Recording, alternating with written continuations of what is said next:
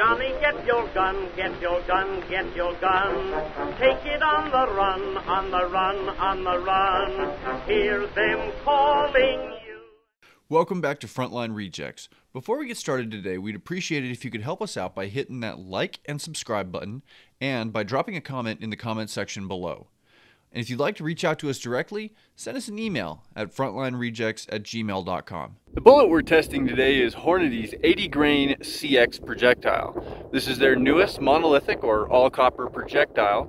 And today we've got it loaded up in 6mm arc to somewhere a little over 2,800 feet per second. In past testing with this projectile, we found that it seems to excel at lower velocities.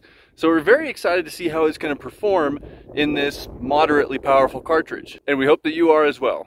So let's get started. Ooh, it's kind of misty out, huh? A little bit, man. A little bit. Be a lot mistier in a second here. Hey, sand it.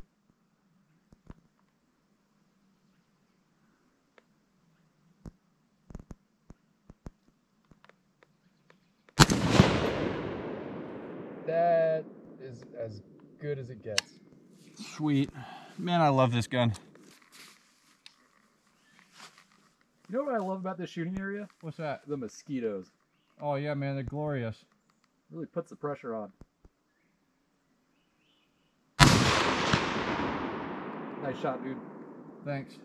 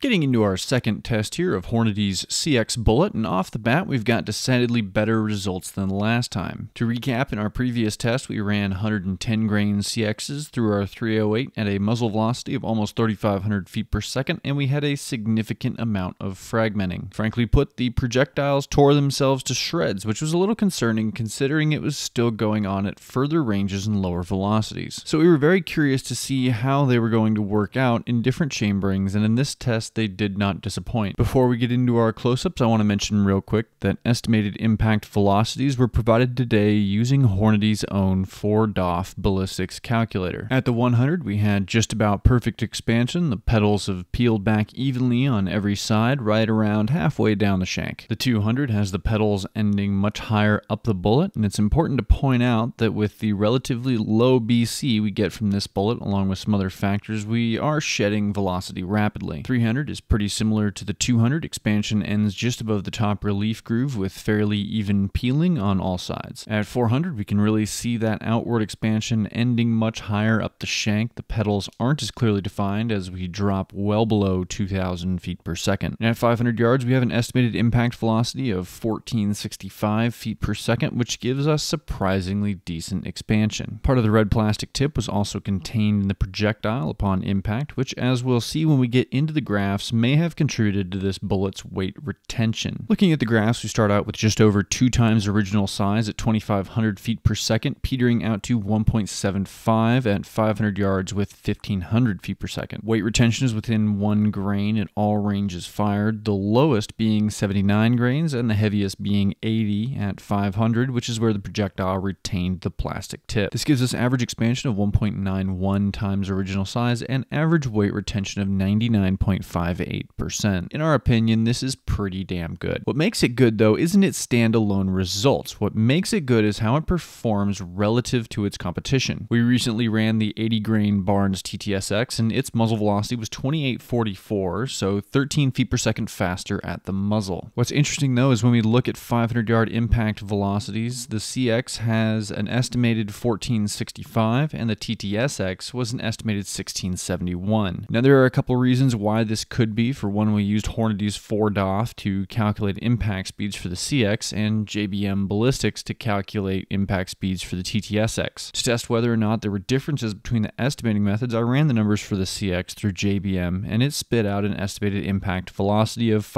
at 500 yards of 1491. This is a little different from the 1465 we got with 4DOF, but not a considerable amount, so it doesn't completely explain the 200 foot per second difference between the two projectiles. The biggest factor may be these bullets' ballistic coefficients. The 80 grain TTSX and the 80 grain CX have BCs of 0.331 and 0.273 respectively, meaning that the TCSX is going to do a better job of resisting drag and drop. Now, these bullets were both tested on separate days with similar but not completely the same ambient conditions, so temperature, pressure, and humidity could contribute.